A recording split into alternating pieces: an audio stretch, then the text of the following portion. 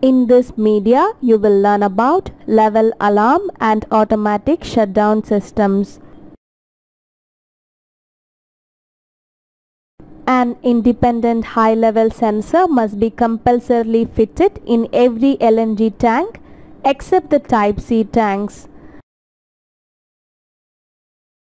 The sensor should have the ability to give an audible and visual alarm. They must also have the capability to automatic stopping of the LNG flow into the tank.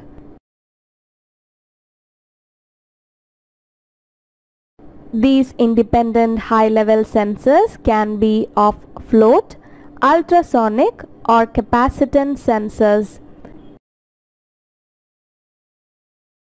If the valve stopping the LNG flow shuts quickly, there is a chance of high rise in the pressure.